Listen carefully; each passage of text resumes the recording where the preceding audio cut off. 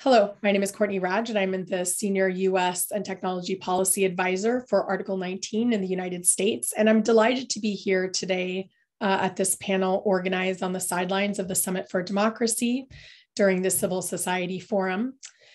We are going to discuss today, over the little less than an hour, the intersection of technology and freedom of expression. Specifically, we are looking at how technology and freedom of expression are both great enablers, but also great challenges. So technology is a great enabler of freedom of expression, but it also poses new challenges and amplifies old ones at the scale and scope of communication technologies expand. The dream a decade ago of social media and digital communications heralding a new era of citizen engagement and democratic promise has been shattered by the monopolization of the information system by a handful of platforms whose design and approach has deepened polarization, nurtured extremism, and provided new tools to those in power who would manipulate and control the public sphere. As recognition that self-regulation is insufficient to protect against harms from genocide to terrorism to prolific harassment, governments around the world are exploring how to regulate the intermediaries we depend on to express ourselves in the public sphere. We are going to delve into these issues today, talk about the legal approaches being taken by democracies to regulate expression, self-regulatory efforts to combat disinformation and extremism, and rethinking liability and accountability regimes, all in the challenge of protecting freedom of expression for all. What are the trends and the sticking points, and how can democracies ensure they protect freedom of expression? We're going to get into this now with our three excellent panelists, Craig Newmark, Vivian Schiller, and Barbara Boroska.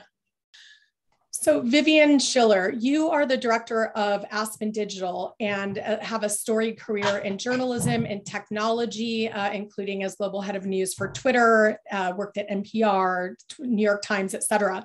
You recently headed up a commission on a commission on information disorder, and you can explain why we think about it information disorder versus disinformation. Could you tell us about why did we need that commission and what were the main findings? Sure.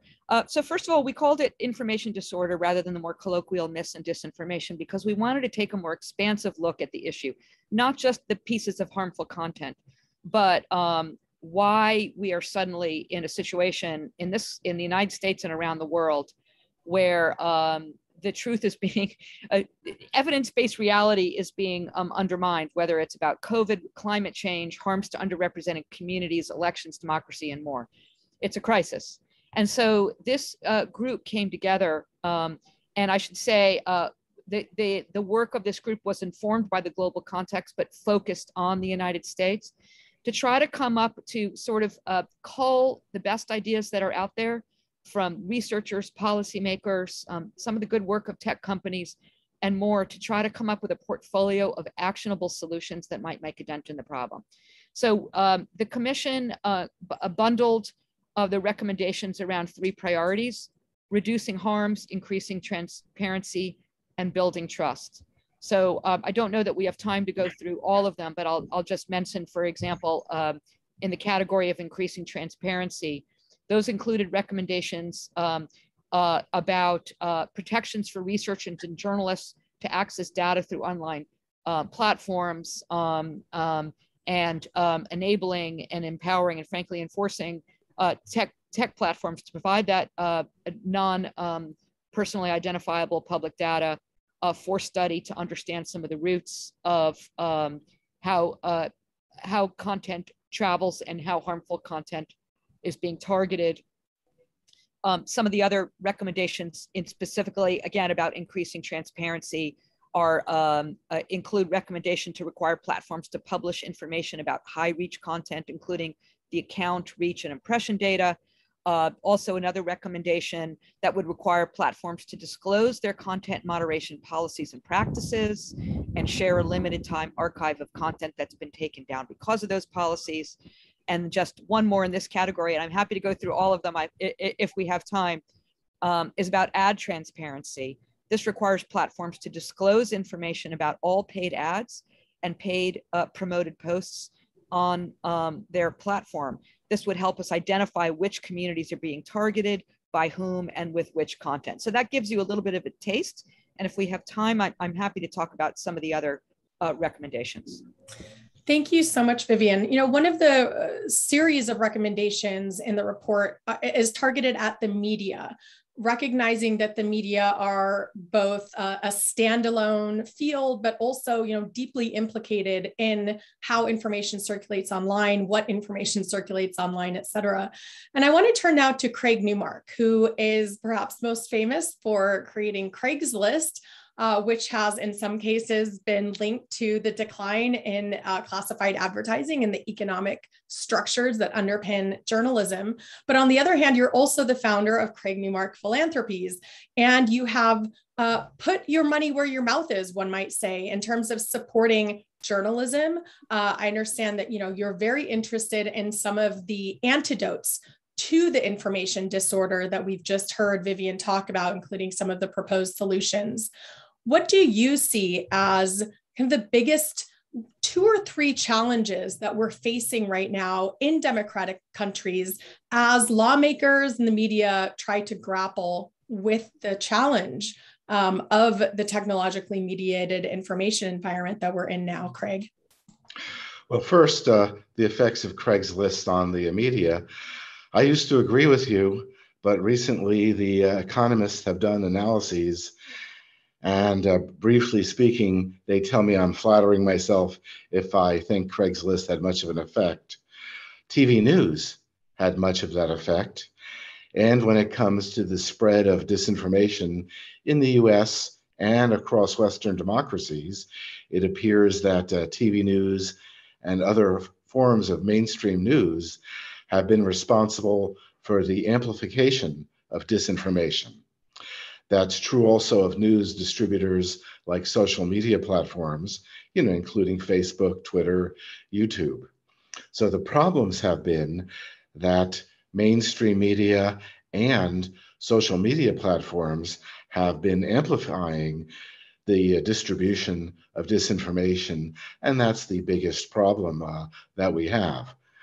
When it comes to news media, or the social media platforms, what seems to be the best course of action is to remind people in news media that they are amplifying disinformation, that they are practicing often something called both sidesism, and practicing also something called false equivalence, where they present one side of a story, which is actually purely disinformation. And I have a lot of faith in the people who work at news outlets, and they tell me that they want to be reminded over and over again that what they're doing isn't ethical, it isn't trustworthy, and to help them present that to their management with the hope that their management will commit to trustworthy behavior. I'm working more intensely with people at social media platforms to do the same thing because they're pretty committed to stopping the flow of disinformation. They seem to have increasing strength in social media platforms, and that strength is about to increase in the near future. So I guess I'm speaking as a nerd who believes in people. I just keep working with people inside organizations, helping them do what they know is the right thing. I'm only committed to this to the next 20 years or as long as I live, and I will do so persistently. Thanks, Craig. Can you tell me, what do you mean by that? The power of these platforms is likely to increase? The power of the people who are working together, banding together to get their management to do the right thing is increasing. For example, as they reveal what's been going on in social media platforms and newspapers. Very helpful to think about. I mean, to the point that these technologies are ultimately created by people, and the platforms are, as governments are, composed of people who are doing their jobs and potentially trying to make the technology better. With that, I want to turn to Barbara Bukovska, who is my colleague from Article 19. And as you know, it's kind of Craig is talking about maybe the self-regulatory aspect of addressing some of these challenges, working from the inside out, trying to have better practices internally, putting pressure by staff, by NGOs on the platforms to do better. But at the same time, we're seeing that regulators and lawmakers around the world are also interested in forcing platforms to be better. Several of the recommendations in the report that Vivian was involved in also have recommendations for lawmakers on how to put better safeguards and protections around social media platforms and other technology platforms. So, Barbara, what should we be thinking about as we figure out how we try to balance between safeguarding and perhaps mandating greater transparency of these platforms while still protecting freedom of expression?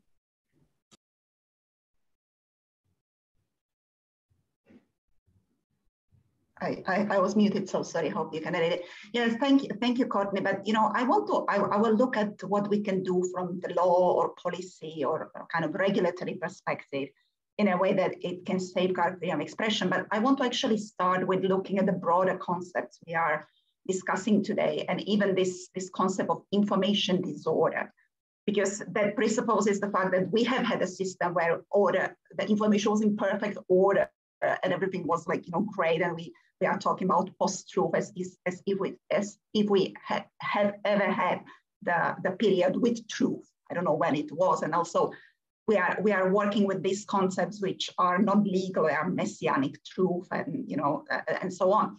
And so what we rather talk about is more information ecosystem or the information evolution, right? Which has a lot of problems, and there are really problems, and there are real issues with disinformation or hate speech causes.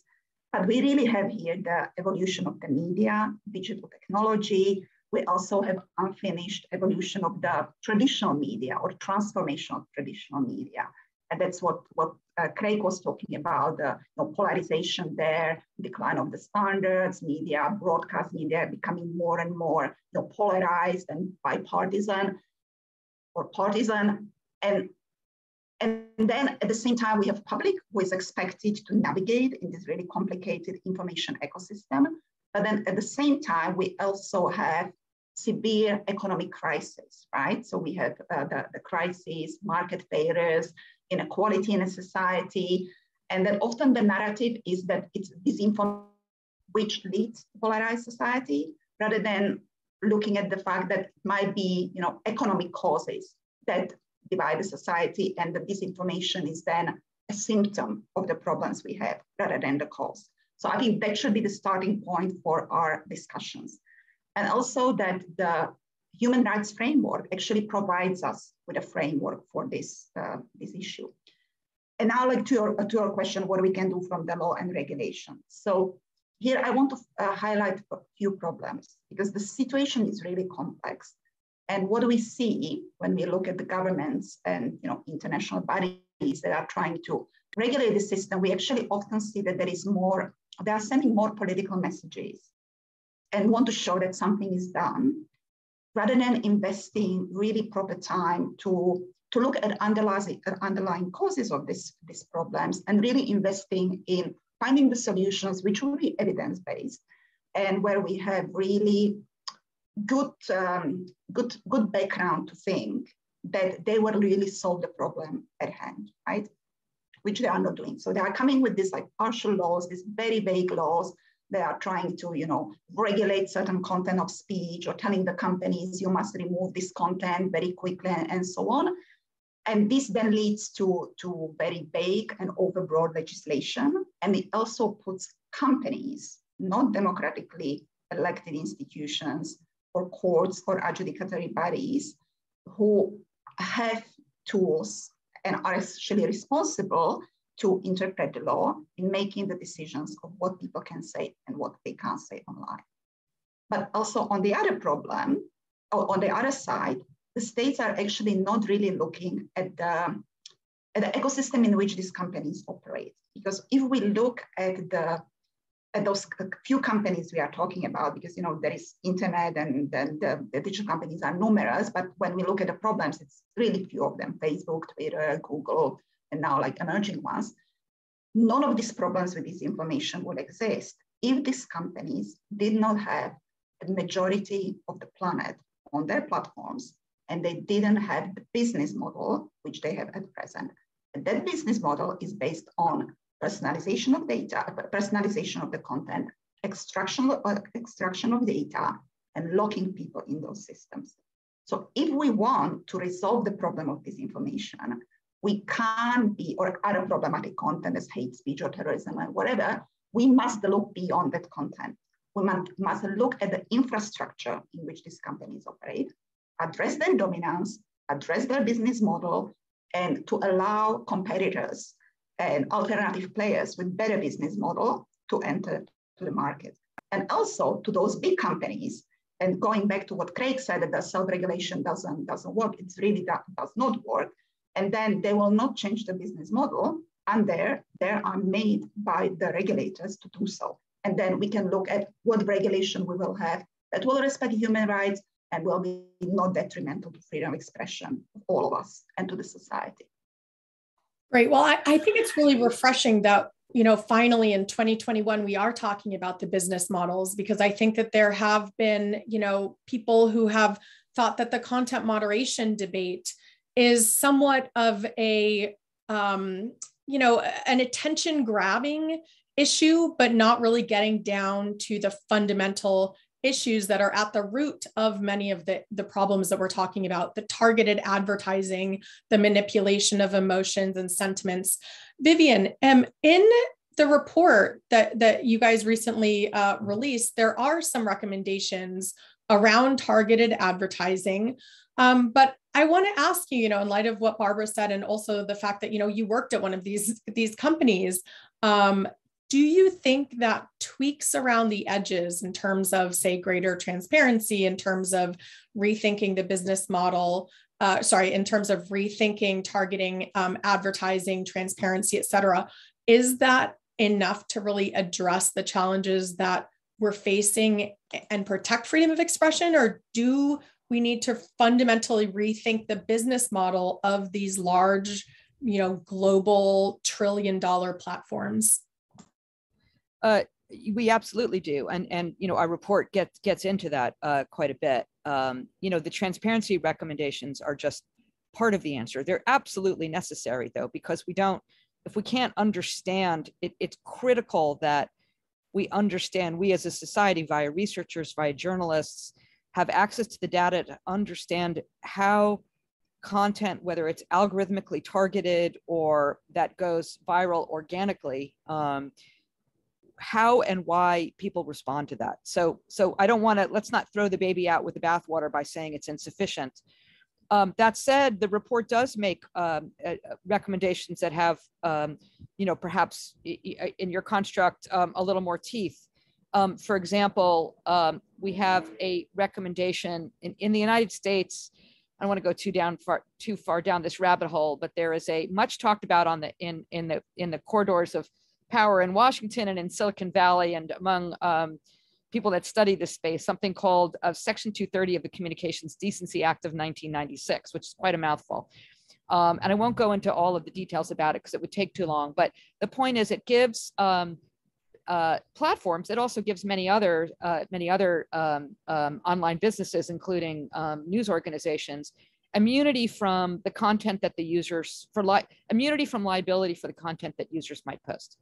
And there's a lot to be said about why that's important. And the Commission does not recommend dispensing with Section 230, not by a long shot.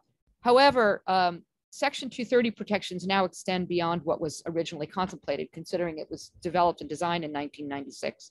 So one of the recommendations of this commission is to say, the moment a piece of user-generated content is amplified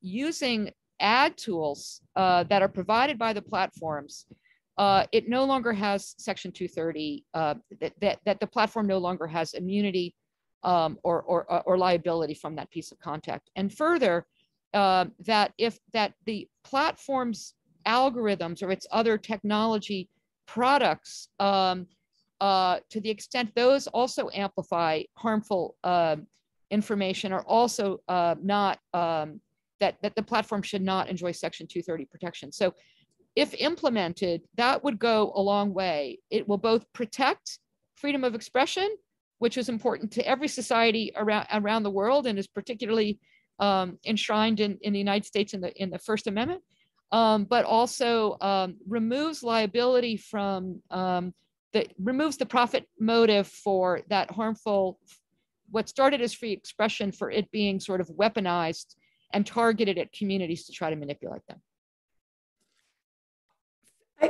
Really fascinating addition, I think, to the conversation around Section 230 and the broader issue of when intermediaries should experience liability or not. And one of the aspects, I think, of thinking about that, and one of the differences, while there are some similarities with news organizations, there are also differences in that, one of the things that defines journalism are professional norms and standards, and that those are created by journalists and news organizations themselves in free countries and democratic countries. And today, when we think about kind of news integrity and trust, we also need to think about that in the technological environment. And so I think about that in relationship to 230, because it would seem that that might be part of how we think about responsibility. But, let me turn to Craig, because you mentioned, journalistic standards, the role of the mainstream media, or not just the mainstream media, but kind of traditional media in the information ecosystem. There are a lot of interesting kind of news integrity initiatives, how to, indicate trust online. Can you talk about some of those, the ones you think most interesting or promising, and how that might offer kind of a self-regulatory approach to addressing some of these problems? There are two paths, I think, to this end. There are a number of centers of journalistic ethics, like at the Columbia Journalism School, Poynter Institute, the Markkula Center, who are helping us better understand what are the ethics of greatest interest in the news today, like the fact that it's considered wrong to bear false witness, that is, to amplify disinformation or to practice both sidesism. The other path has to do with getting the support of news organizations across the world, getting them to commit to codes of ethics with some enforcement. Two worldwide efforts, and I think we need more than one. There's Reporters Without Borders, based in Paris.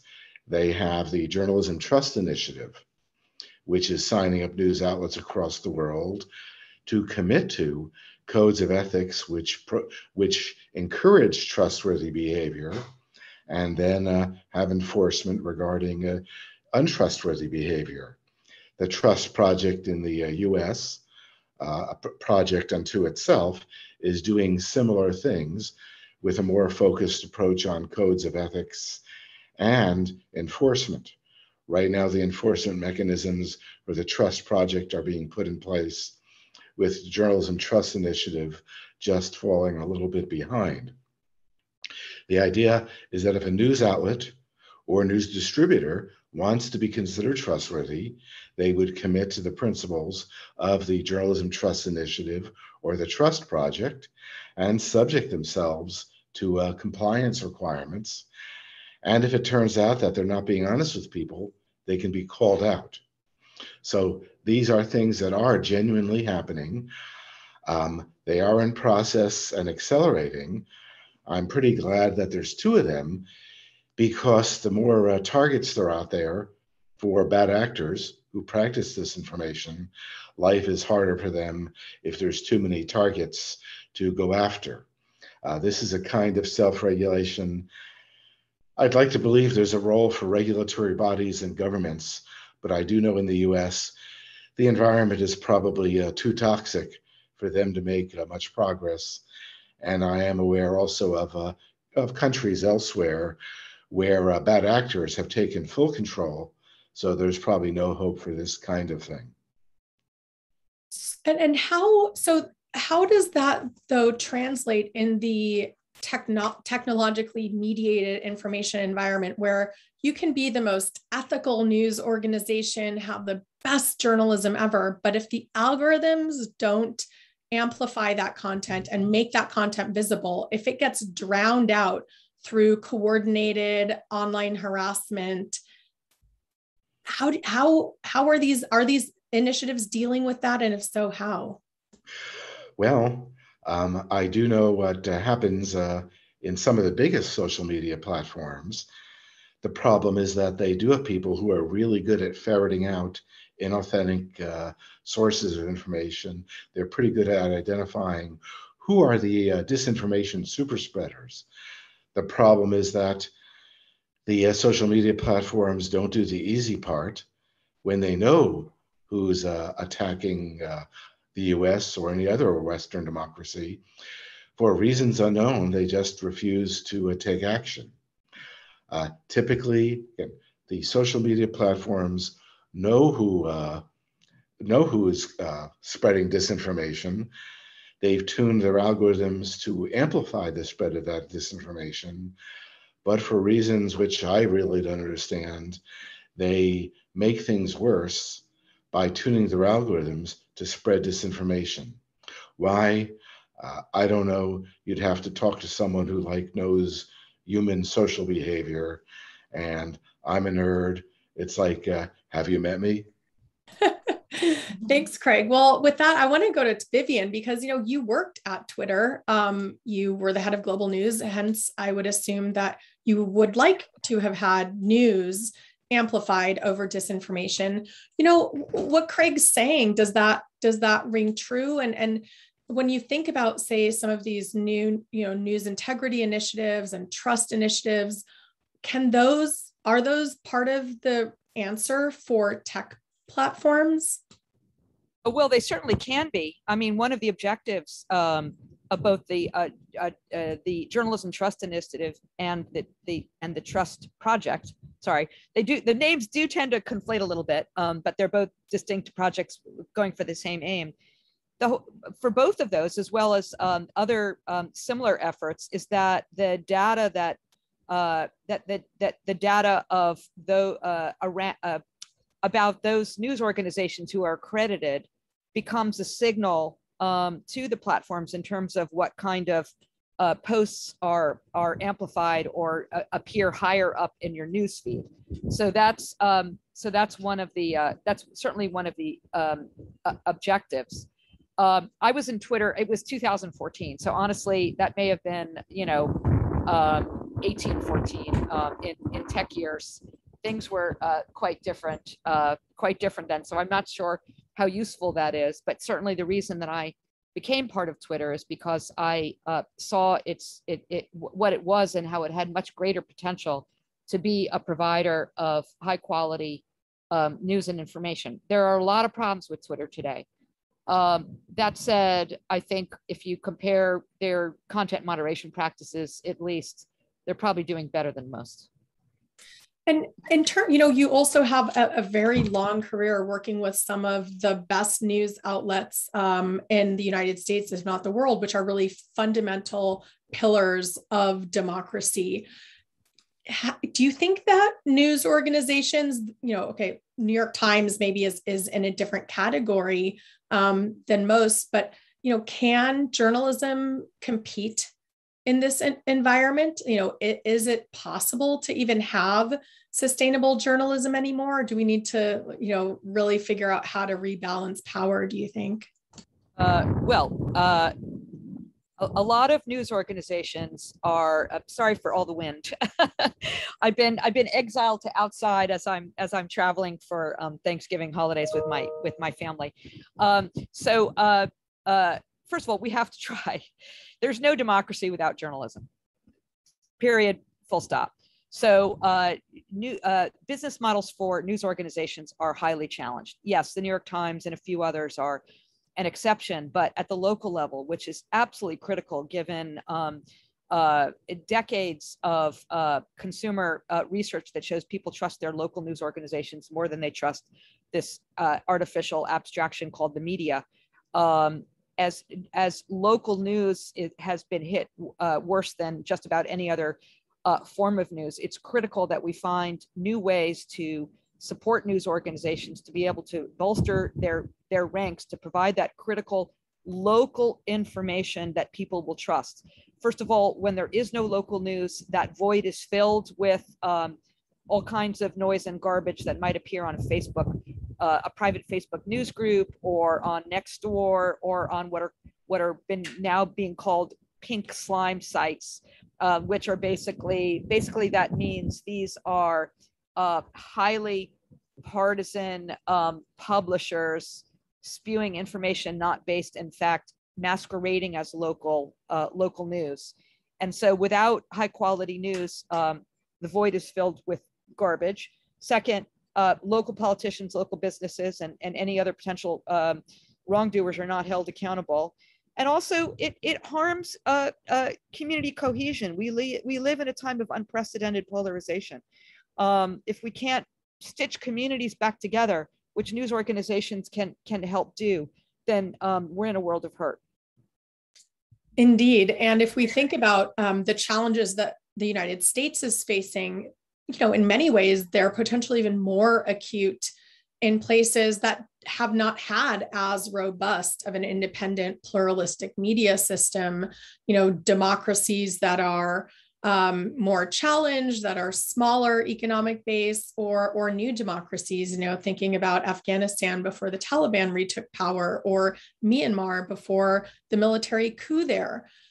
They don't have the same power to influence platform policy. They don't have the same powerful, media institutions. Lots of these, these countries are still developing that pillar.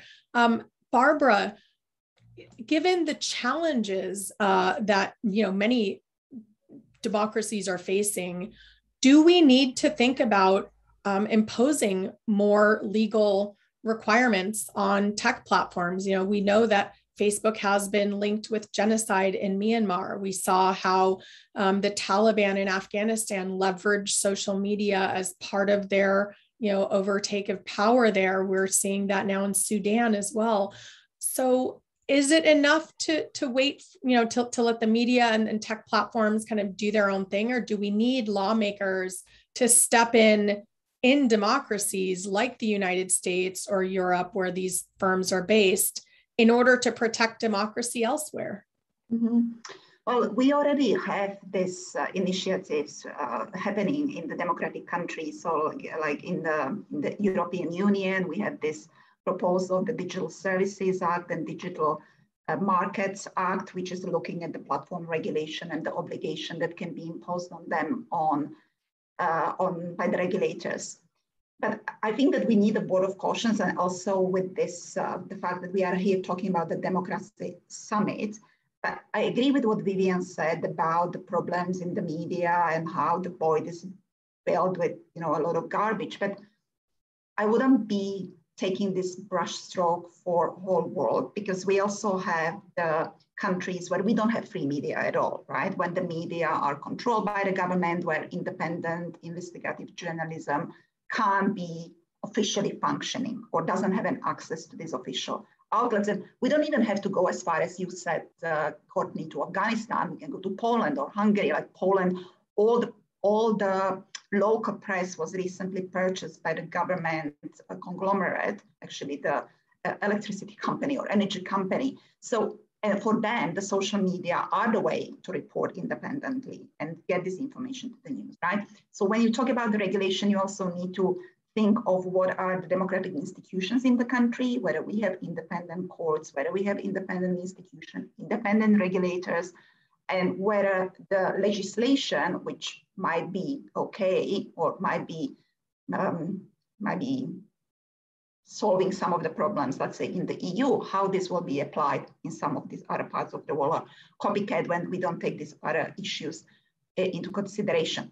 But also what was said by Vivian and Craig before, we also have to talk about, and again, we are at the Democracy Summit, that this is not just about what individual users or bad media are doing. a lot of disinformation or harmful information is actually coming from the state actors or from their proxies, right? And this is not new because this existed during the Cold War and so on. But now the states obviously applies the new technologies to spread the propaganda even to their domestic population, but also internationally. And this is really the threat to democracy. This is the threat to state sovereignty and human rights protection. But that aspect will probably not be solved by human rights framework, because this is about the state relations and geopolitics and so on. And in the past, during the Cold War, the OSCE, there was a discussion about some treaties about how we are going to use these propaganda wars and have some rules. So maybe there needs to be some discussion about as well, and states coming to some sort of a truce or agreement what they can do. But when we are talking about the companies within the states and what content they remove for the users, we need to have transparency, we need to have accountability, but we also need to make sure that the regulation, if it's imposed on them, is not captured by those different state interests and commercial interests, because then that will be detrimental to freedom of speech. A giant challenge to prevent capture by private and governmental interests, no doubt. But that said, I think, it's interesting to hear, I think, taking kind of the global perspective. And, I want to go back to you, Craig, because you mentioned the role that individuals in these technology firms are playing. And, much of what we do know about the role that several major social media platforms have played in the information ecosystem is because of leaks from employees, because of research that was done internally and then leaked. Whether that's the troll networks in Azerbaijan and Turkey, or again, some of the other examples I mentioned. I guess I would ask you, as we are in the lead up to the Summit for Democracy and President Biden is gathering together heads of state from around the world, including, for example, President Duterte of the Philippines, who, of course, is presiding over a mechanism that is putting Maria Ressa, one of the world's leading journalists and one of the winners of this year's Nobel Peace Prize, facing up to 100 years in jail. I want to put the same question to you. Is it enough to rely on the goodwill of employees and the tech platforms themselves, or do we need strong democracies to step in and put in place some of the safeguards that will protect those in more fragile democracies or non-democracies? Okay, there's multiple parts there. I think government should help out, but in many countries, including the US, the environments are too toxic, I think, for government intervention. People smarter than me say there are ways that it can happen, but I'd have to defer to them. What I do feel is based on my own experience, my own success over the last 20 or 30 years. Basically, any of the success has been by accidentally being in the right time at the right place. And in my attempt to simulate normal social behavior and my simulation of social skills, I've worked with a lot of people in technology companies, in newspapers and so on, and just regular everyday people. And the only thing that ever seems to work is to relentlessly remind people to nudge them in a more productive direction. That's actually worked for me again over the last 20 or 30 years. It is the history of Craigslist. And for that matter, it's the history of much of the United States. So I would hope that government intervention could help, but maybe not in these trying times. Meanwhile, I am beginning to have some success with people in the background, in news, and more to the point, in social media platforms among my fellow nerds. It just means I have to be persistent. It means I have to keep working with people and just never, ever stop. We definitely cannot stop, especially since this is airing just 2 days before the Democracy Summit kicks off. And we know that there has been a whirlwind of preparations and that there will be some announcements about various commitments that will be made.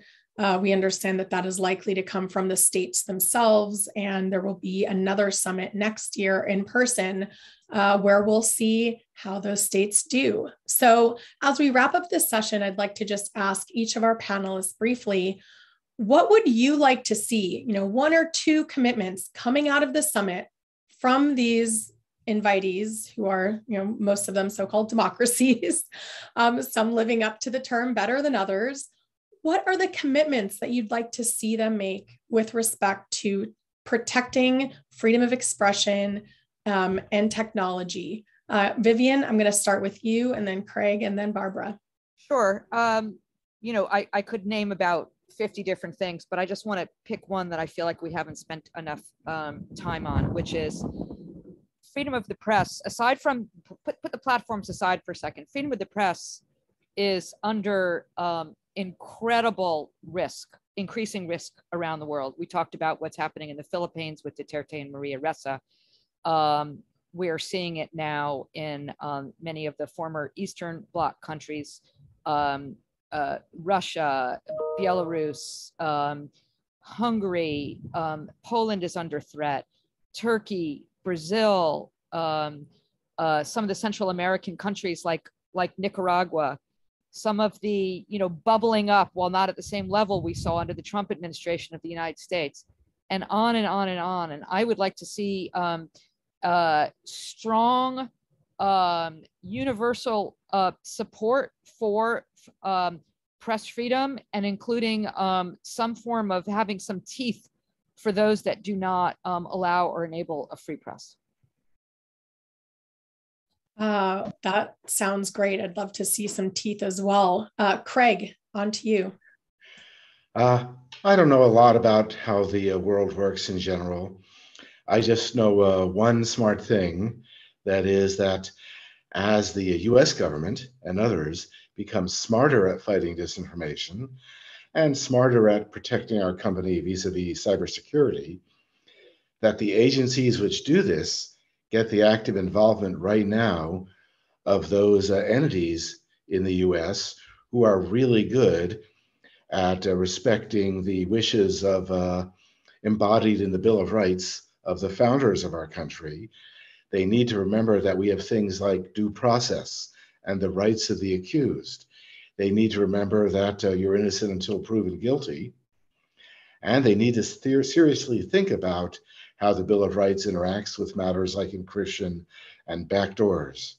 The concrete suggestion that I've already made in Washington is incorporate the smartest of the online rights groups like the EFF, EPIC, CDT, get them in the tent now, because I think they'll help protect our country, the US, in terms of what the founders intended as expressed in the Bill of Rights.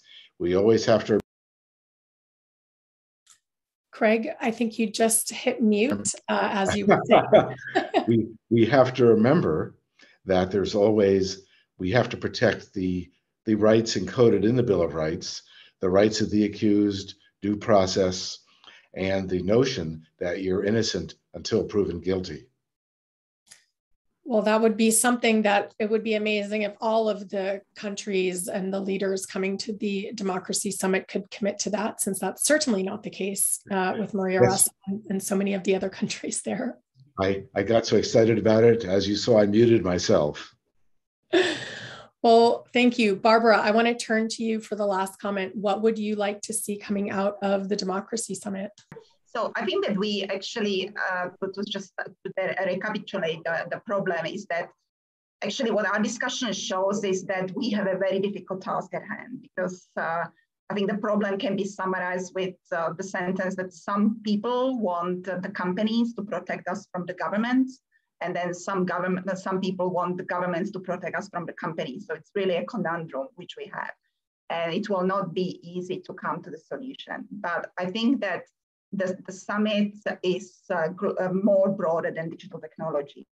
and to what I said at the very beginning, is that we really need to see these issues in their complexity. And we really need a commitment to solving these underlying social causes which we have in the society, to address inequality, to address the independence of the institutions, rule of law, and so on, because any of the problems we have with the companies will not be solved if we don't address those underlying problems.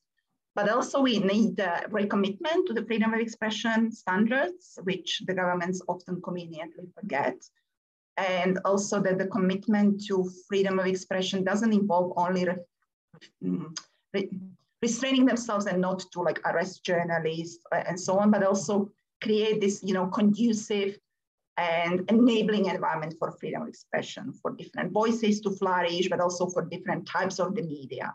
And given the problems we have in the media environment, and as I said, lack of independence, but also challenges to small media outlets and this dominance, to have different types of support to global civil society and journalism through helping them to sustain their work, and also supporting alternative business model, which will be alternative to these extractive businesses, but also which will enable to people and communities to access information they need. And then we also need transparency, not just from the companies, but also transparency from the government. So transparency over their actions, access to information, and clear communication from the states over their actions and over their policies. So media, civil society, and citizens can also scrutinize their governments. So that would be my hope, that the Global Democracy Summit commits to or recommits to these standards. Thank you, Barbara. Obviously, we can't just choose one when there are so many things that we really need to come out of this democracy summit. And, I want to thank our panelists, and maybe I'll just add my 2 cents here. I'd like to see a doubling down from the government to provide better access to information and not require journalists to always go through FOIA, because when you have better information that will make journalism better, that information will then be available in lieu of the disinformation that circulates so easily. And I think that we are seeing, at least in the Biden administration, some reaction in terms of appointments to the FTC and the FCC, recognition that there is an issue with the business model. And so hopefully we'll see a commitment to some of the recommendations that came out of the Information Disorder Commission report, as well as commitments to engage with civil society, as Craig said. And so with that, I'd like to conclude and thank you on behalf of Article 19, which works internationally and domestically to promote freedom of expression and access to information and protect all of our human rights. So with that, thank you so much for joining us today.